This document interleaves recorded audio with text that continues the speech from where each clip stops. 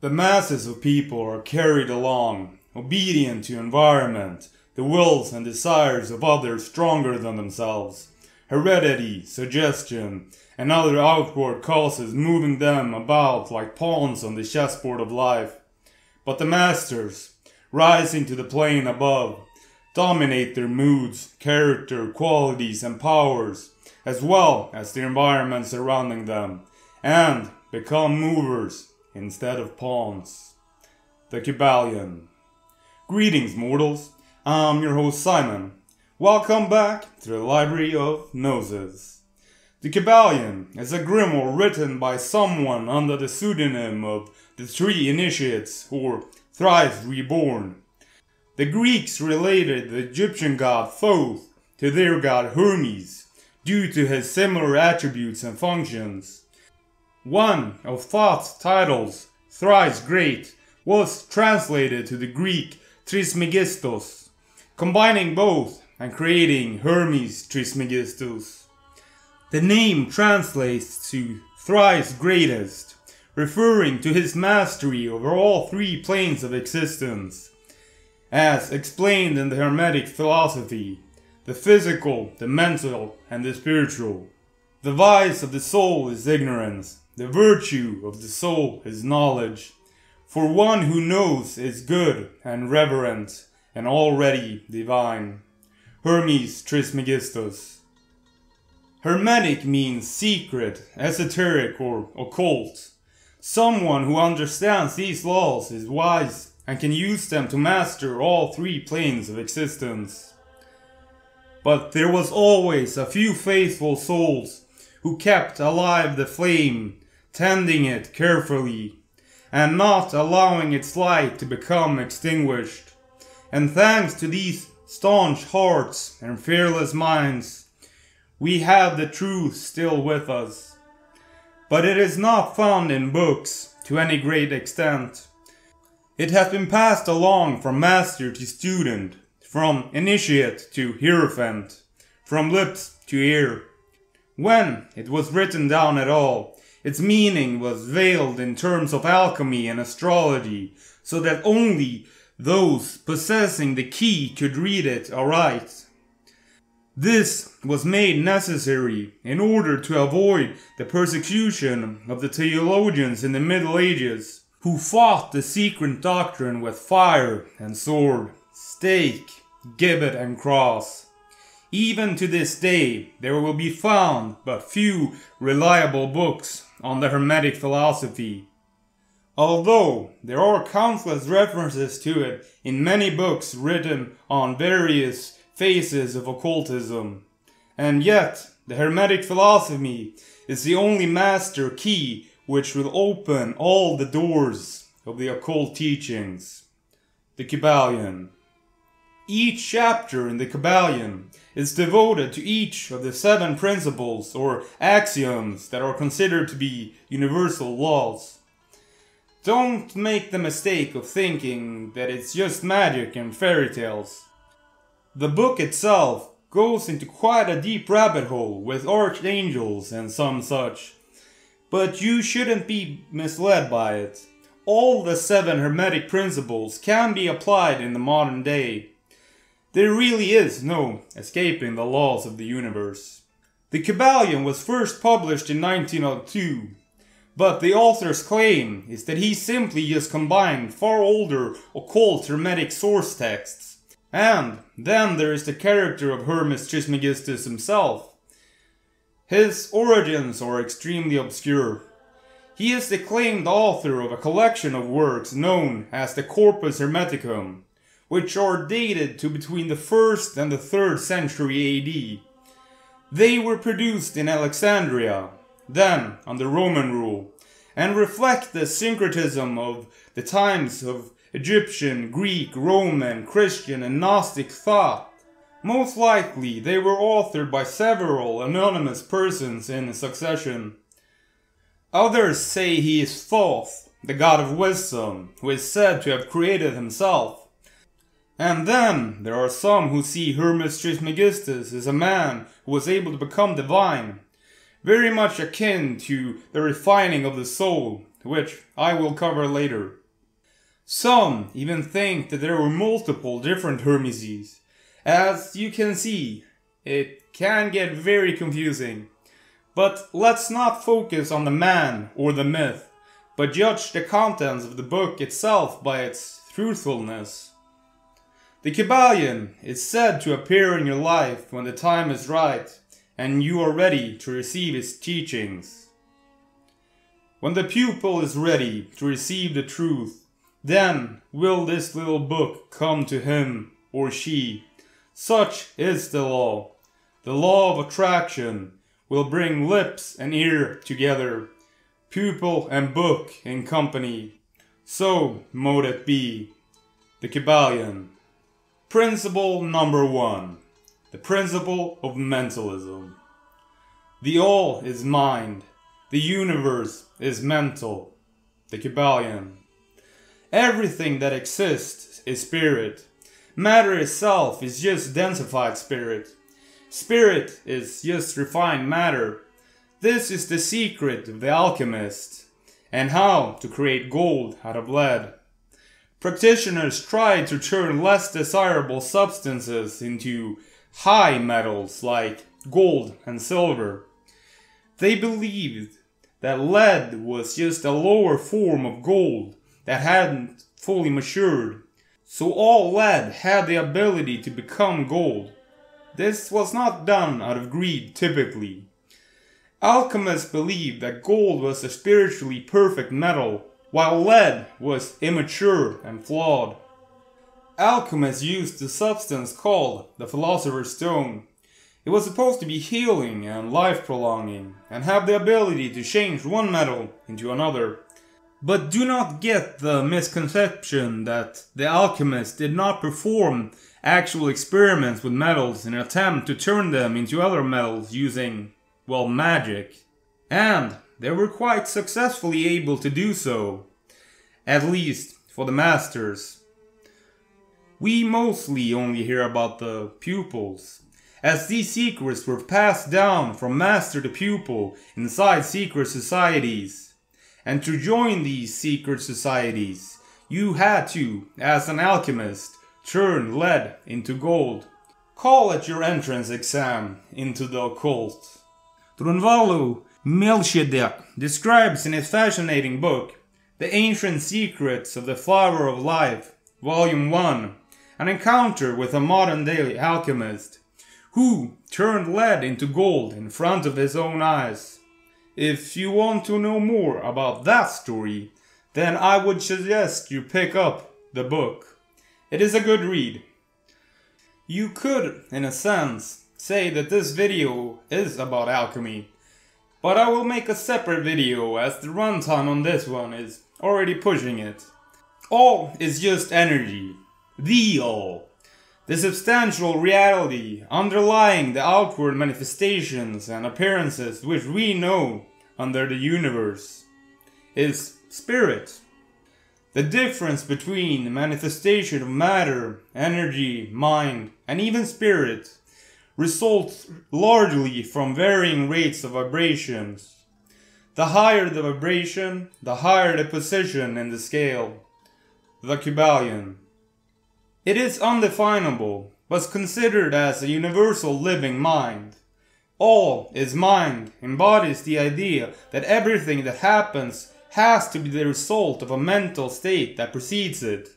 When you think about it in a commonsensical way, then it is simply about creating things twice. That is, first having a thought or a design in your head, and then manifesting it into actual physical form in reality. Exactly what an architect does. First, it is a mental vision, constrained inside. Then, he makes his vision a reality by building the complex. Principle number 2. The principle of correspondence. As above, so below. As within, so without. As the universe, so the soul. Hermes Trismegistus. This phrase might be a bit overused, but for a good reason. It basically means that everything, all of the planes of existence are connected and in correspondence with each other. The macrocosm is found in the microcosm and vice versa. Solar systems, societies, and life on Earth reflects the same thing on a cellular and atomic level. The universe is holographic, a fractal construction that mirrors itself on all planes. What this law means in an everyday setting is that whatever we do on the micro level, so we will do on the macro level. Even the tiniest habits influence the grand scheme of our behavior. As we do anything, so we will do everything. If you slack off in one area of your life, the others will also suffer. Even more, the outer world is a reflection of our inner world. The thoughts and images we hold in our consciousness begin to subconsciously manifest themselves in our external circumstances. The mind takes everything as it is. It does not distinguish the substantial from the real, and begins to recreate exactly that which we focus on the most.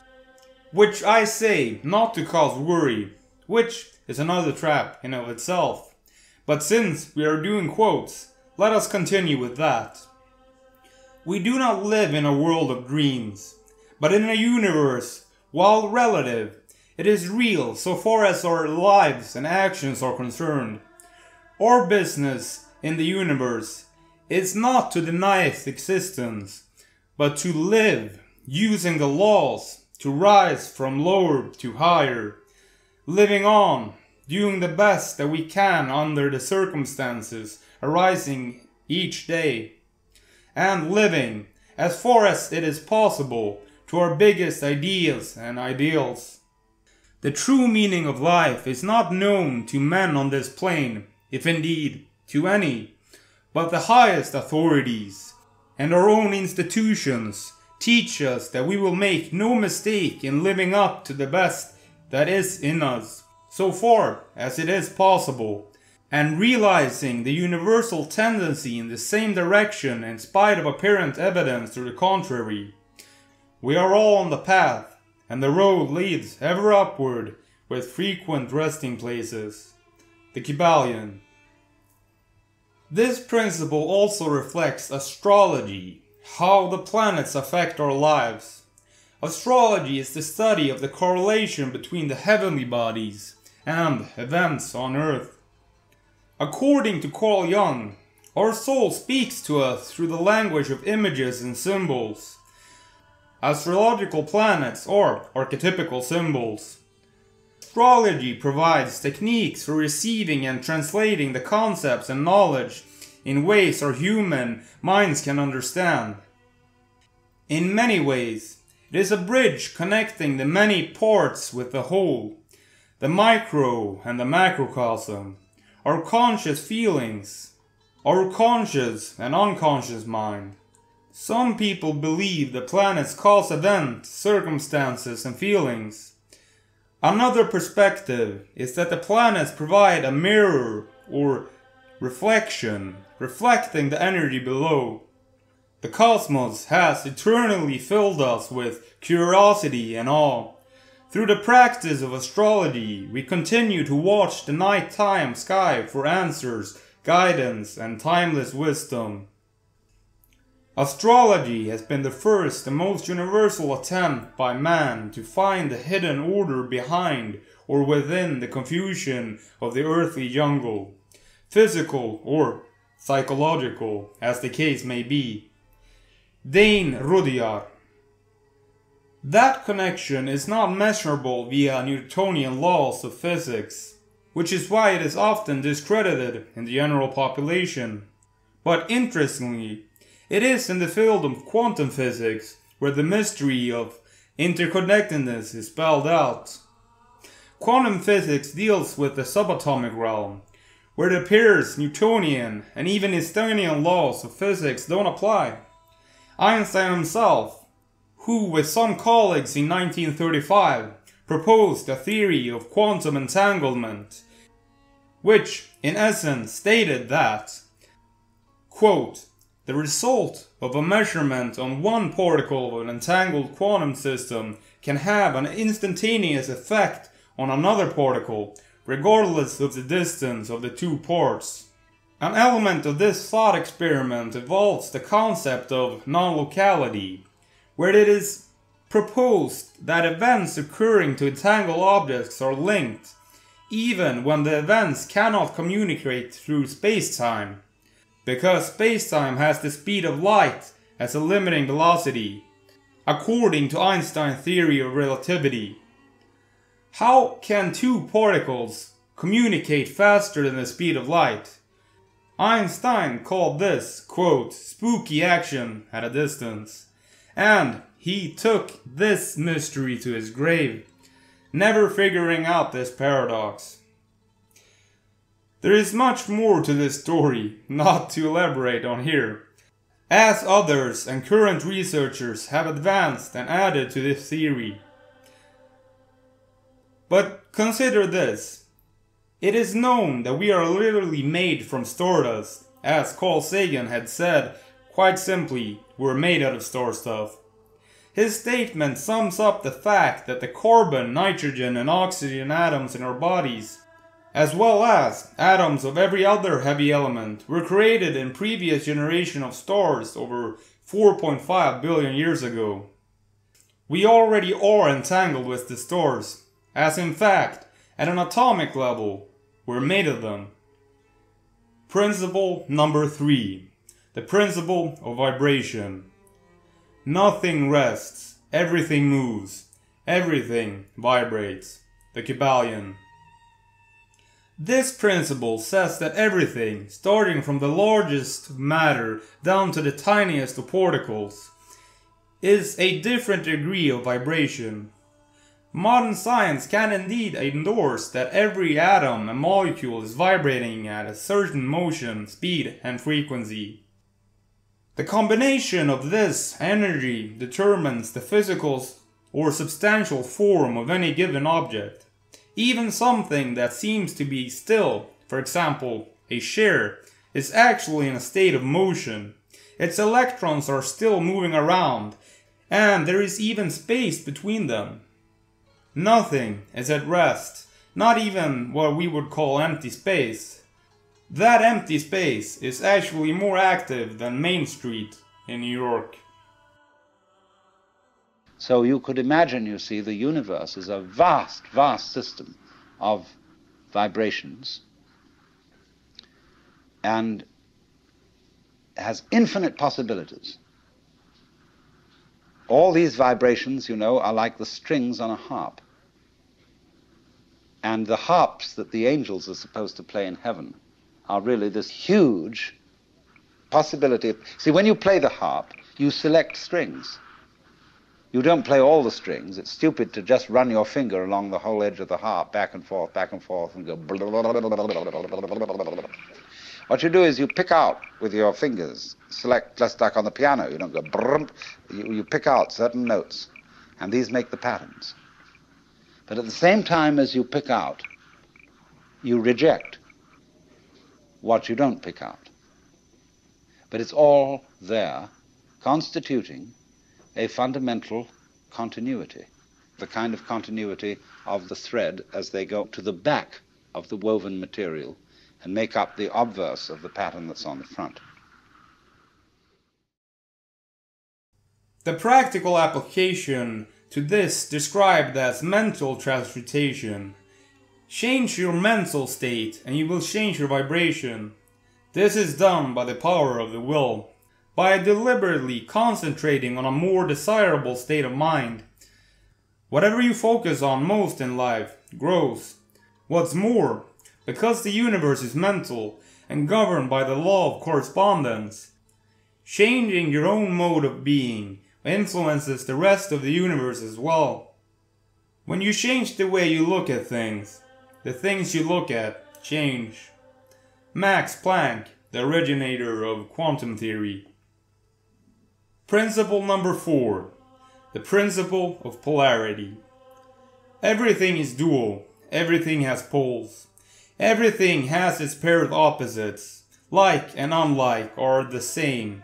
Opposites are identical in nature, but different in degree. Extremes meet. All truth, but half-truth. All paradoxes may be reconciled. The Kybalion.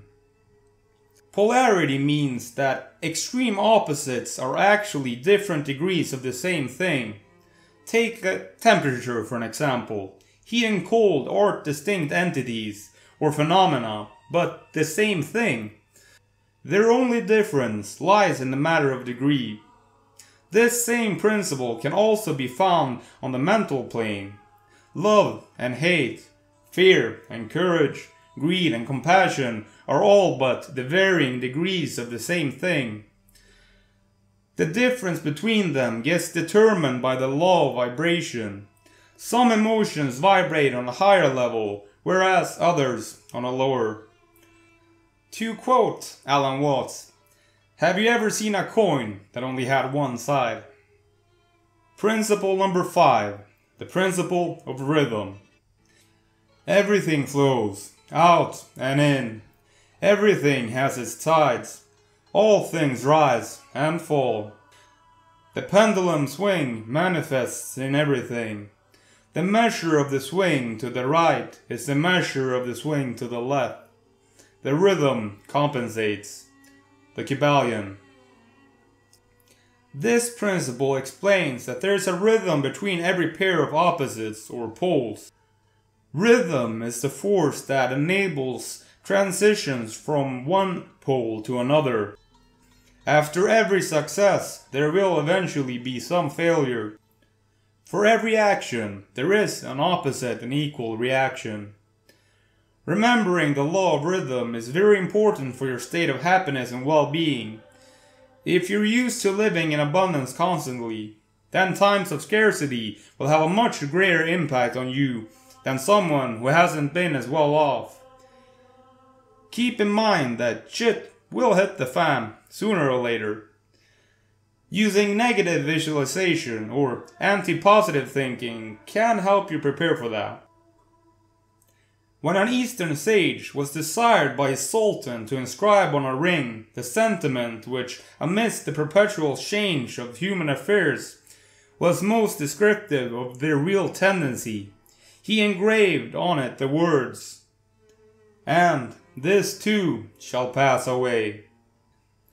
It is impossible to imagine a thought more truly and universally applicable to human affairs than that expressed in these memorable words, or more descriptive of the perpetual oscillation from good to evil, and from evil to good, which from the beginning of the world has been invariably characteristics of the annals of man, and so evidently flows from strange mixture of noble and generous with base and selfish inclinations, which is constantly found in the children of Adam.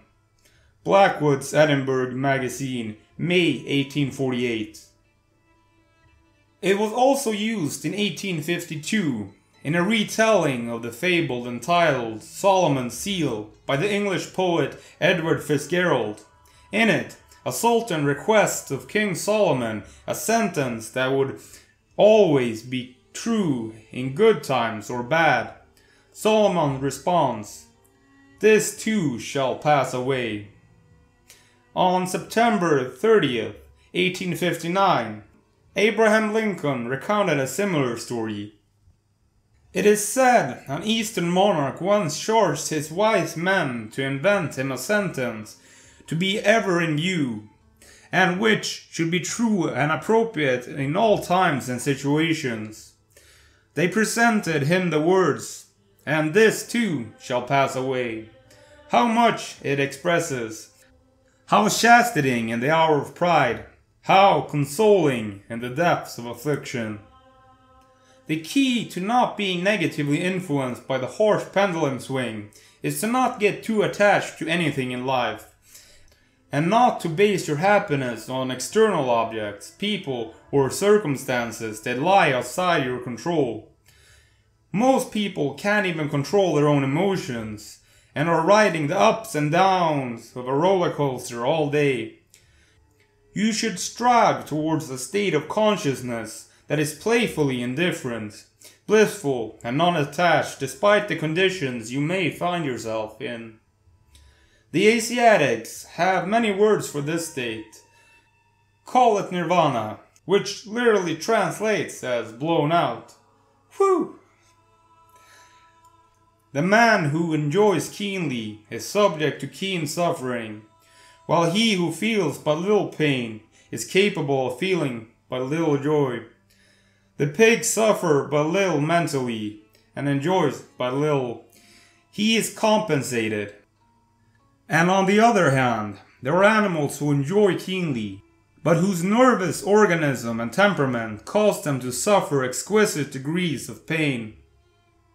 And so it is with man. There are temperaments which permit but of low degrees of enjoyment, and equally to low degrees of suffering, while there are others which permit the most intense enjoyment, but also the most intense suffering. The rule is that the capacity for pain and pleasure in each individual are balanced. The law of compensation is in full operation here. The Kybalion. Principle number 6. The principle of cause and effect. Every cause has its effect. Every effect has its cause. Everything happens according to law. Change is but a name for law not recognized. There are many planes of causation, but nothing escapes the law. The Kybalion. Or, as a modern-day scientist would put it, every action has an equal and opposite reaction. The third Newtonian law. There is no such thing as chance. Chance is just a term we use when the exact cause of certain effects are not recognized or perceived. Every cause has its effect, and there is an underlying law that makes it happen. If you understand the consequences of your actions, then you can choose what actions you're going to take. But in doing so, you also choose the consequences that follow. In principle, be the cause, not the effect. Be proactive, act, or be acted upon. Being the cause means that you are the master instead of the victim. This is the law of polarity. Change your polarity with the power of your mind and free will. And the 7th and final principle. Principle of gender. Gender is in everything. Everything has its masculine and feminine principles. Gender manifests on all planes. The Kybalion. Gender is manifested in everything. There are polar opposites, the yin and the yang. However, psychologically, both qualities exist simultaneously inside everyone.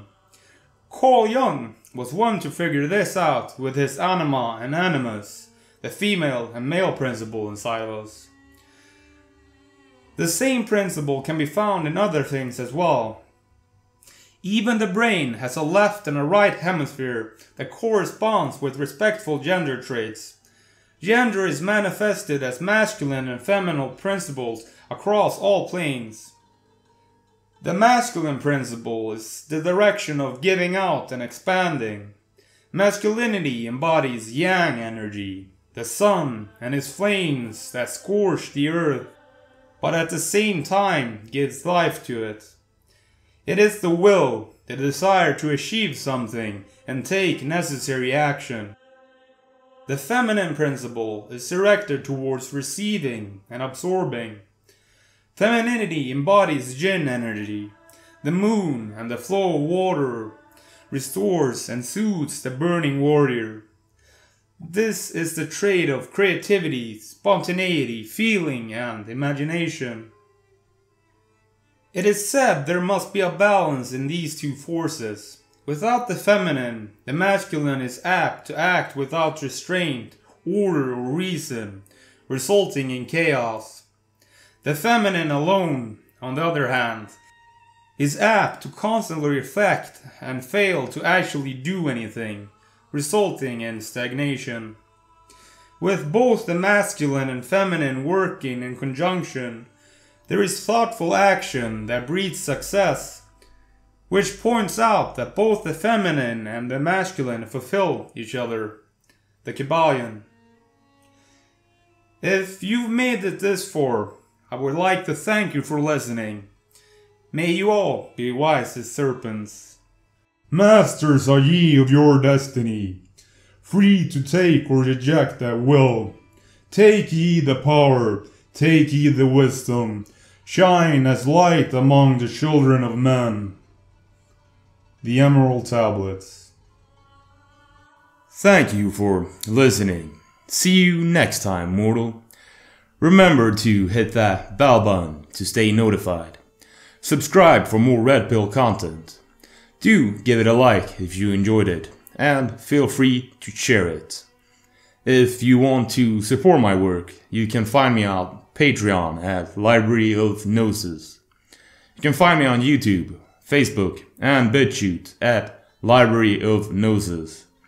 The audio versions of my broadcasts are available on Spotify as a podcast at Library of Gnosis.